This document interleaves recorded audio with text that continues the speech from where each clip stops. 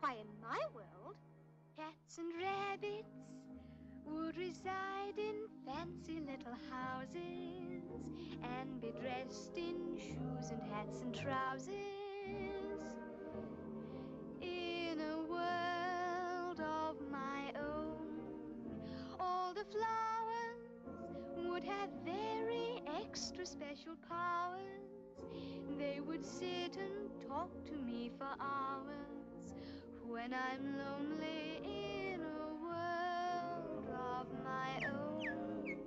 There'd be new birds, lots of nice and friendly howdy-do birds.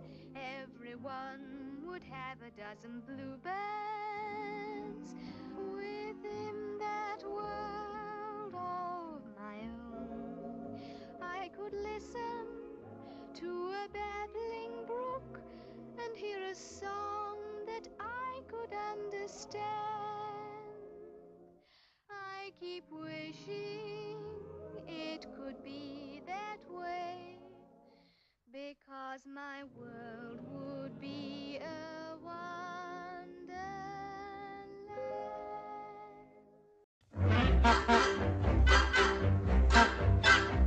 The sun was shining on the sea, shining with all its might.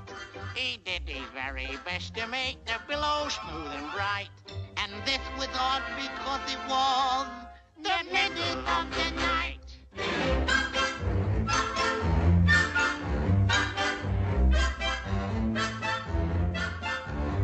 The walrus and the carpenter were walking close at hand. The beach was wide from side to side, but much too full of sand. Mr. Walrus, said the carpenter, my brain begins to perk.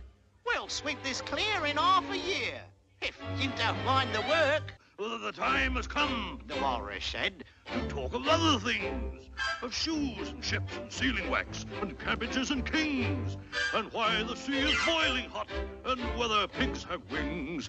Callooh, Calais, no work today, we're cabbages and kings.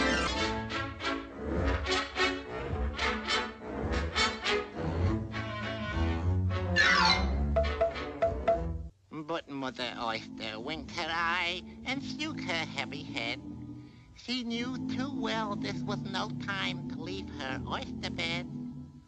The sea's nice. Take my advice and stay right here, Mum said. Ah, the time has come, my little friends, to talk of other things.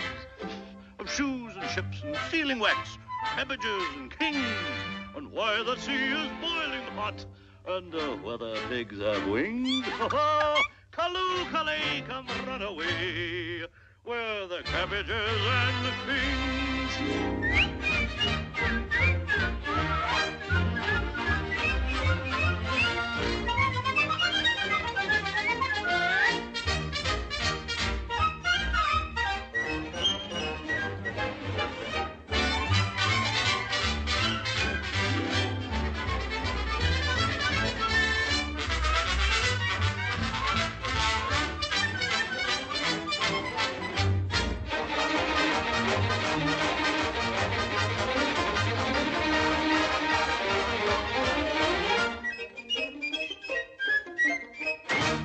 Time has come, my little friends, to talk of food and things. Of peppercorns and mustard seed and other seasonings. We'll mix them all together in a sauce that's fit for kings. Callooh, Calais, we'll eat today like cabbages